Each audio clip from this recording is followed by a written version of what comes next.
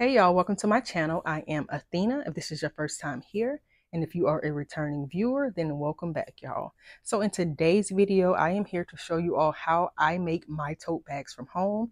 I will be showing you all three different methods. One, using the HTV vinyl. Two, using DTF, which is a direct to film.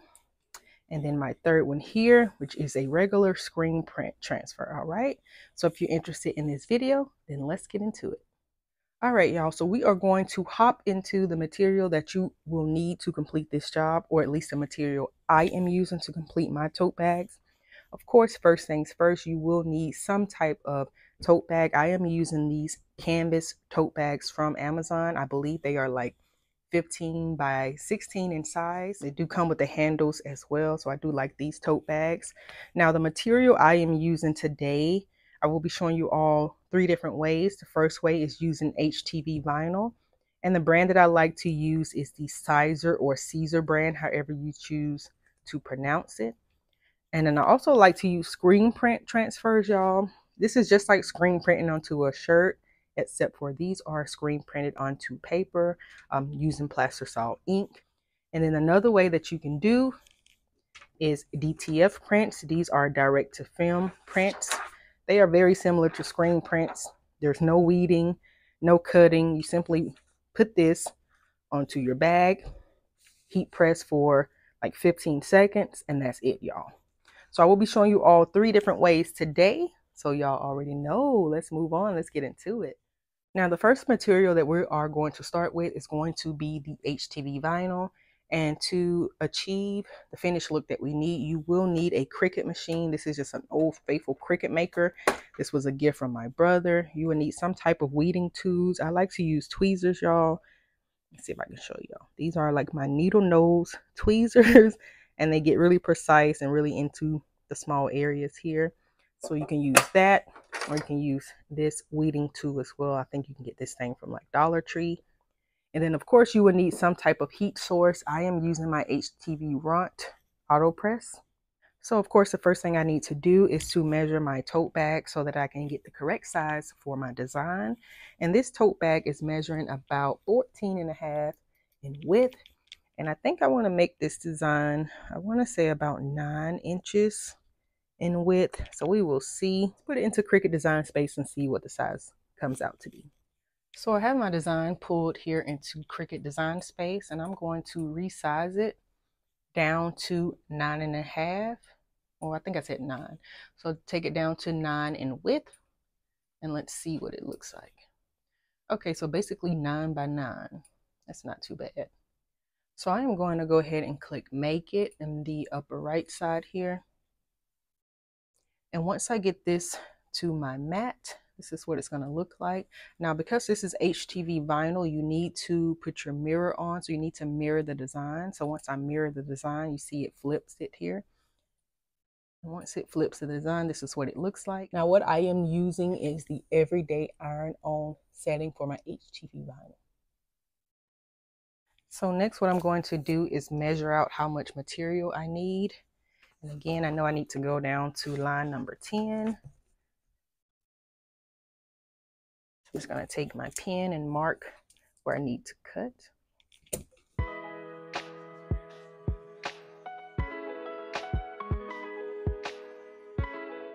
And then with HTV vinyl, you always want to put the shiny side face down.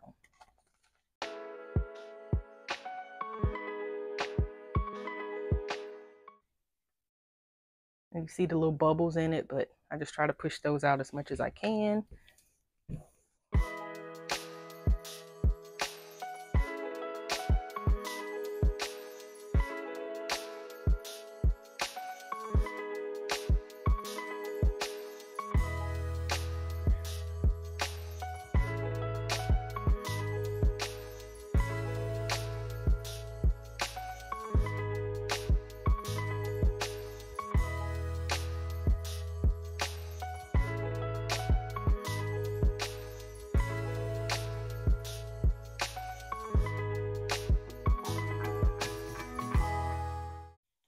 All right, y'all, so the heat press has gotten to the correct temperature, and what I am doing now is just pressing out the wrinkles from this tote bag so that I can get a better feel for placing. So I'm just going to run this in the machine a few times just to kind of get rid of some of the wrinkles.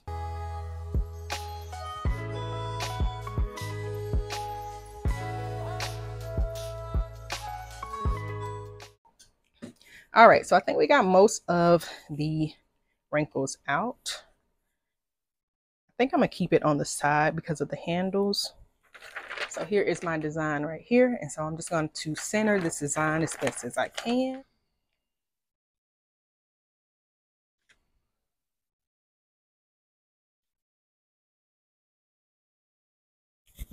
Y'all know I love my ruler. I like to measure everything just to make sure it is centered.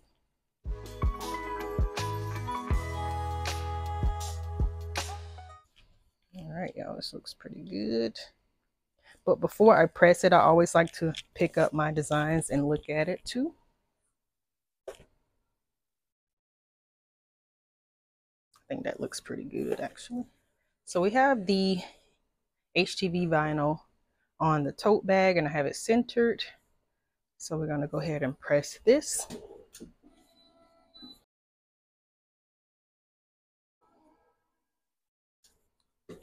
And I'm just going to allow this to cool just a little bit. Don't want to peel it too soon.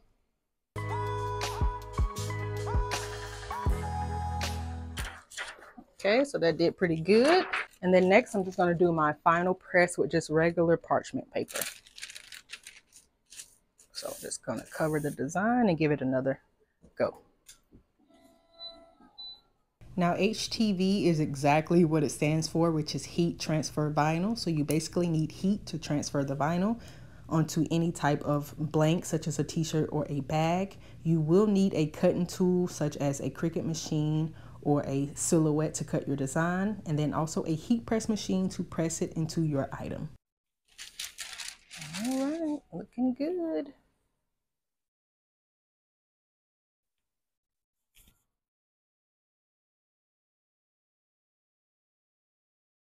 And like I was saying before, the wrinkles here, they will fall out over time and over use. So I don't really worry about that. But y'all, it turned out really good. Can't even feel it. So this is the HTV. So next we are going to move on to the screen print and then the DTFs. Now the time and the temperature for my screen prints and my DTFs are a little different. So for my screen print transfers, these will be 325 degrees for 7 seconds. And then for my DTFs, these will be 350 degrees for 20 seconds. And then of course the regular HTV vinyl, like I said, this is going to be 320 for 15 seconds. So you can see the difference in time and temperature with all three products. So next we are going to do the screen print transfer. So I do need to adjust my temperature slightly. So I'm going to take it up to 325. Hit my time, and I need to take my time down to 7 seconds. Oops, one more. There we go.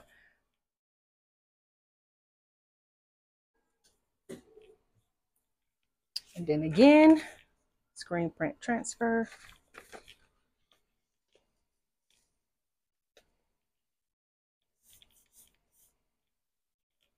It looks pretty centered. Again, this is going to go for 7 seconds. Now, screen print transfers are basically plastisol ink that is printed onto a special type of paper that is released once heat is applied to it, such as a heat press machine. And I do use these on my sweatshirts, t-shirts, and tote bags, and you can use these on other items as well. Also, these can be used on 100% cotton, 100% polyester, and cotton blend. So this is how it turned out, y'all. I can't even feel anything with this screen print. It is really pressed into this tote bag, and I love this design. I did create this design myself, and this is one of my very first designs that I created when I started my small business. Now my next video, I will be doing kind of a Q&A, telling you all a little bit more about myself and how I came to be a small business owner. But this tote bag will be for me. I am an Air Force veteran, and I love all things military, y'all. So next, let's move on to the DTF print. Y'all, I just turned this tote bag over, and I'm just going to put the design on the other side. Now, I do need to change my temperature and time. Now the temperature for the DTF is 350, so I'm going to go up to 350, and then the time needs to be 20 seconds. Why do I always go one past, y'all? So we're going to let this one catch up to 350, and then we're going to get started with the DTF print. One thing that I wanted to add about DTF prints is that all DTF prints are not the same time and temperature whenever you are using your heat press machine. But this particular one, again, is 350 at 20 seconds. I ordered from a different person who was local, y'all, and I think the temperature for that one was only 330 for 10 seconds. So just please be sure to follow the instructions from the individual or the company that you order from. So we are going to get this one as centered as we can. It's pretty centered. Let's see. Yeah, it looks pretty centered. Now I'm going to go ahead and push this in and let it go ahead and start. The direct-to-film method is basically done by printing the design onto a transfer film. This is then covered by a thermal adhesive powder and then transferred to your item using a heat press machine. And these can also be applied to different fabrics, including polyester. So I brought this one over here to the table just to take it off the heat press machine and to allow it some time to cool down. So we're going to give this about a minute or two to cool down, and we're going to peel it. All right, y'all, so this has cooled down. So I'm going to go ahead and see if I can start peeling. Okay, so far so good. This is a distressed design. So there we go.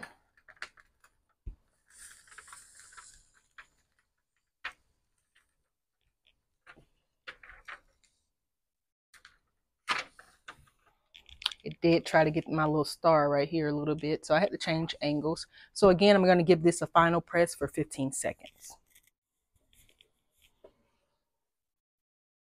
So I have changed my second press down to 15 seconds. Again, I am using parchment paper for my second press.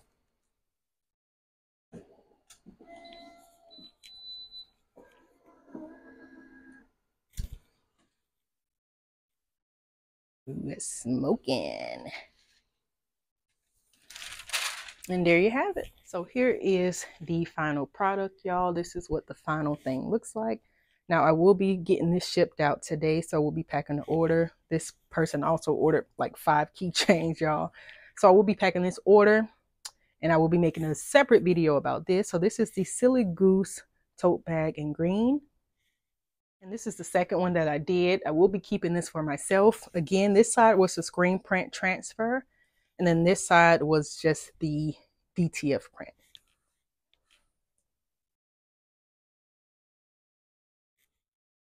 Now I do like all 3 of these methods, and I have my reasons for using each one of them. Of course, I like my DTF prints. I'm able to do full colors for a very inexpensive price. I like my screen prints. I can do them in one color. I can usually get them for under $1, sometimes 75¢. And of course, I like my HTV, the vinyl here. I'm able to test out a design to see how it sells before I order more in bulk. So leave me a comment down below. Let me know which method you prefer. Do you prefer the HTV, the DTF, or the screen print? If you've tried any, or maybe what method you're interested in trying, y'all. So that is all that I have for you today. If you found this video useful, please don't forget to give this video a big thumbs up, and don't forget to hit that subscribe button. All right. Thank you all so much for your support, and I'll catch y'all on the next video.